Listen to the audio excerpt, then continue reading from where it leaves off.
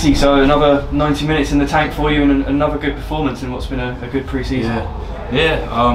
Very happy, like I said, when I signed the contract. The gaffer's trusted me, showing what I can do, and hopefully can roll on to the season and impress the fans and have a successful season with this club. Now, centre-back maybe might not have been your chosen position, would it? But how have you found playing there? It's my third game, and honestly, Rich, he's coached me so much in the position. He told me about playing it a couple of weeks back. When he first said that, I was a bit surprised, but as the games have gone on and the results we've had, even against the League One side 2-1, and we could have had goals, I found it very, very, what's the word, like a learning curve, because I can play different positions, and I'm just happy that I'm getting coached the right way, as I should be. You spent some time on loan last season, didn't you? Do you think that was quite a good experience in getting to know the men's game a bit more? Yeah, of course. Like I said, I'm young, and playing over 35 games in men's football last season and being a success with the numbers, it's helped me a lot how I use my body more, and I can't complain about playing men's football over under 23s.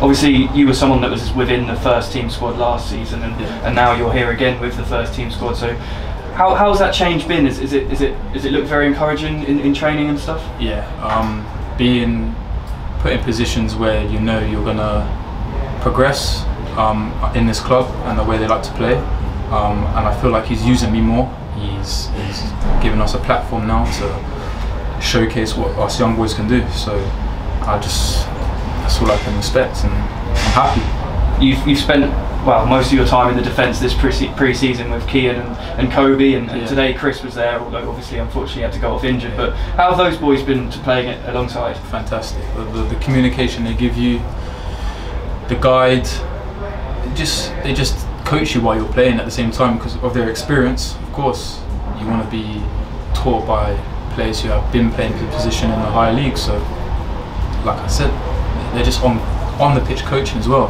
and it's just helping you. It's just helping you, talking.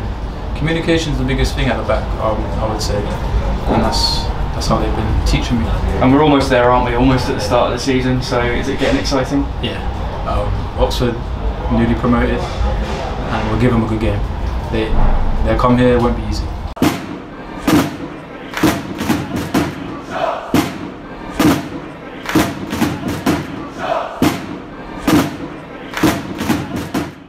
Click here for all the latest match highlights and click here to subscribe.